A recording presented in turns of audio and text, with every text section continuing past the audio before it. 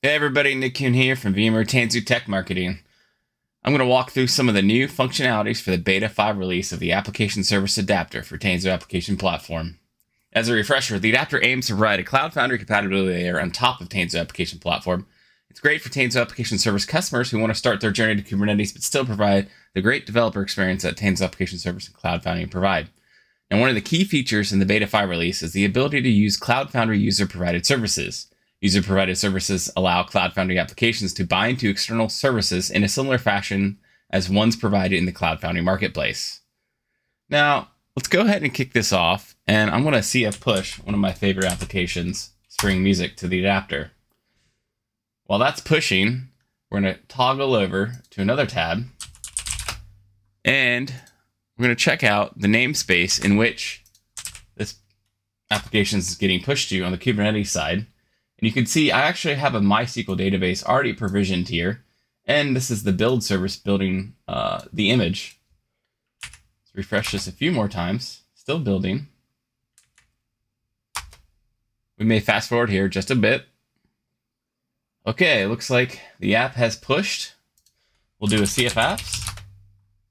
All right, yeah, we have an app here. And just to make sure it's working, let's hit it in the browser. Okay, this is a classic Spring Music app, and we don't have any services bound. If we go back now, I have a handy-dandy CF cups command already queued up, and this created a user-provided service called MySQL with,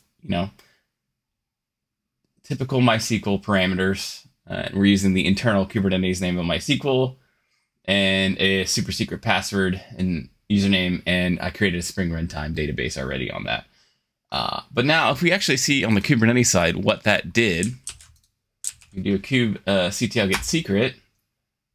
Now we can see that we have a service binding.io MySQL type of Kubernetes secret. This is the integration of the adapter talking to Kubernetes primitives to continue the experience.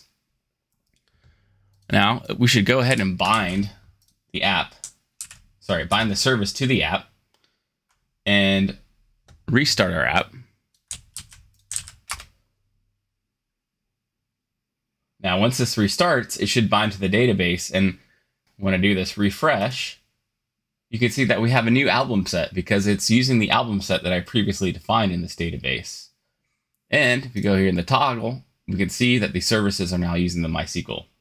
So we have an app deployed with the adapter and talking to a MySQL database on the Kubernetes cluster it's running on using user-provided services.